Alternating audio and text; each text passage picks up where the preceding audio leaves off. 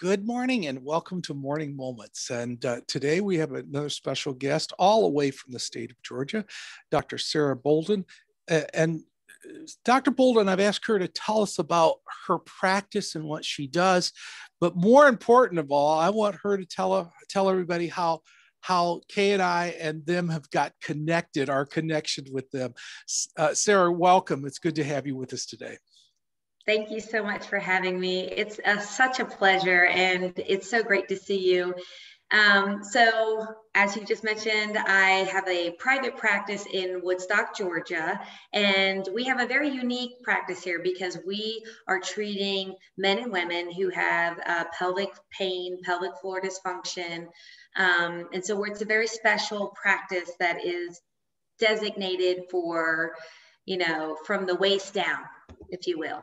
And so it is a much needed area. A lot of people who are experiencing either pain or dysfunction in this area don't really have a lot of options to go to. And so we'll do conservative treatment and management for chronic conditions of the bladder or the bowel, or we can do different techniques like functional medicine to help people who want to choose like a natural or a homeopathic way of doing things instead of maybe a pharmaceutical or surgical way of doing things.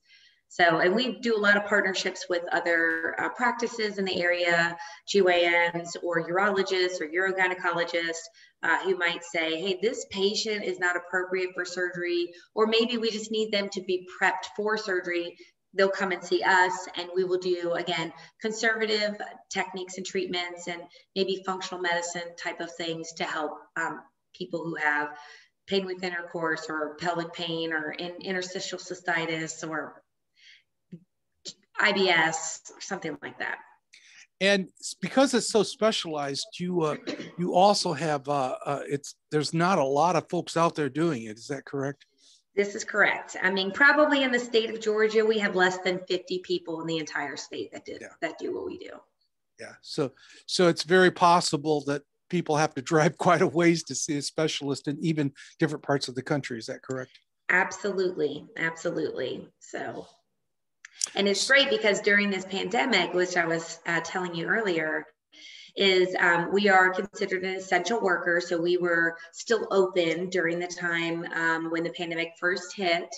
And people would come, and it didn't matter their age. A lot of times people were like, well, if they were over the age of 65, they were afraid to leave their house or something. That wasn't really the case with us because people just needed that contact. They needed to be seen. They wanted to be in the company of another human being. They needed to be touched, and those are the kind of things that I think we'll get more into later on in the conversation. But yeah, so we have been open this whole time and careful. We've been careful and used wisdom about, our hand washing and wearing masks and just making sure that we were being careful. But people were like, I just want to come in and I want to be seen. So.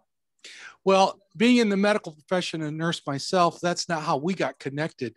We got connected a different way. Sara, tell us how we got connected. We got connected through church, and you and Kay were part of our Connect group, and we had the best Connect group ever. We did more laughing than I think we probably should have.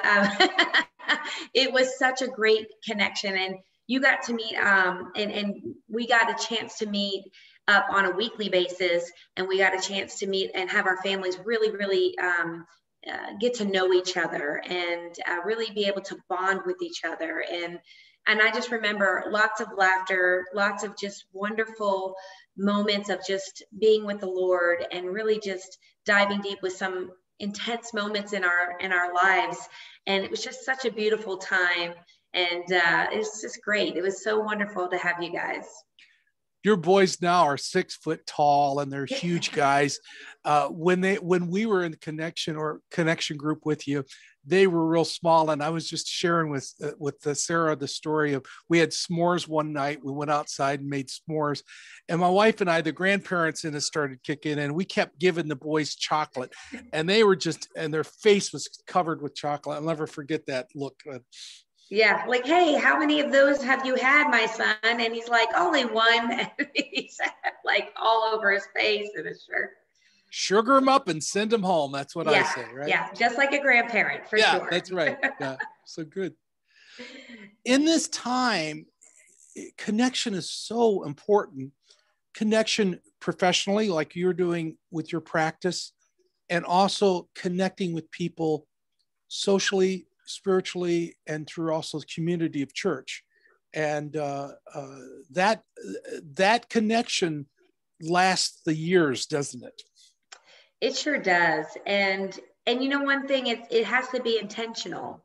I really feel like it's easy for any of us to say, oh, I used to do XYZ and I just stopped doing that.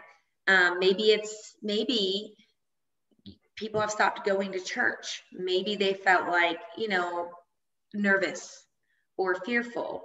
But we're created for connection. We're created. What I'm finding now, it has to be intentional. You have to make the effort, because it's really easy. As you know, the suicide rate has gone up, 400% to something astronomical like that. And I think it's because we stopped becoming intentional about being in community and being with each other and checking on each other and like, hey, how are you doing? Maybe someone is immunocompromised and they can't be in the community. We've kind of forgotten about some of those people, but if we can be intentional about that and really making an effort to say, how are you? How are you doing? I know you're not comfortable with going out. Are you able, or can I leave food for you? Can I come and visit you through your window? Or can I come and just be with you? I think that's what we all need to do, is just be intentional about that. Boy, I love that, the intentional purpose of just reaching out to others, because I believe that this is getting to be a culture, if we're not careful, of drawing in and staying drawn in.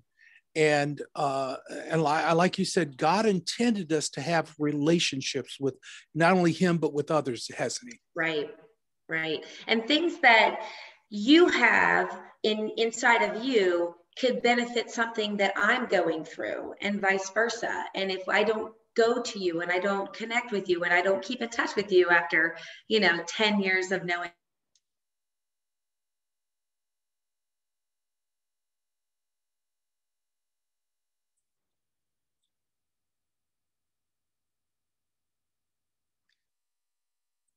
we're in a little bit of a Zoom freeze there. There we go. So go ahead.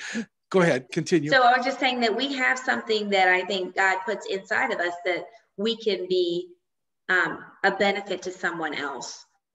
Good. I think that's one of the reasons why God says, hey, you are made for a relationship, because I put something in you that someone else might need. All right. Good. And I often say on this show and with interviews a lot, God knows our heart. It's up to us to hear his voice. And so many times God speaks to us to reach out to folks, and we're not listening. And so I think we ought to look at our list of people that we look at. And like Sara and I've been connected now, and we're just getting caught up on our families. I think it's important to reach out to the people you currently are seeing and folks that you've also had in the past as well. Yes, agreed, for sure. All right. Sara, it is so nice to see you today, and it's people connect with you. Send your love to your beautiful family. Give those boys, I know they're big boys now, but give them a big chocolate bar and see if they can smear it all over their face again. And what I'd like to do is I'm going to put Sara's information down below. She's in the information, she's going to, in her site, she's going to talk about her practice. And so if you've got questions about her, even though if you don't live in Georgia, please contact her and ask her. So she's got contacts in the industry that she could help you out. And as well as her books that she has to offer, it's going to be down below and available down below in the comment section. I would like to thank you for joining us today. And is there any closing thoughts that you have for us today? I just want to maybe encourage people in the Lord to really just understand that in the middle of a very dark season that we as a society and even as a world, we're kind of in this really dark season, to know that there is hope, that God can still use you, that God can still minister through you, that we don't have to allow fear to dictate how God uses us. And we can step out and know that God, if it's his calling and his will, that there is a protection, and we can rest in that protection because because we're doing his will. And I would just say, that's probably the biggest thing, just not letting fear dictate what.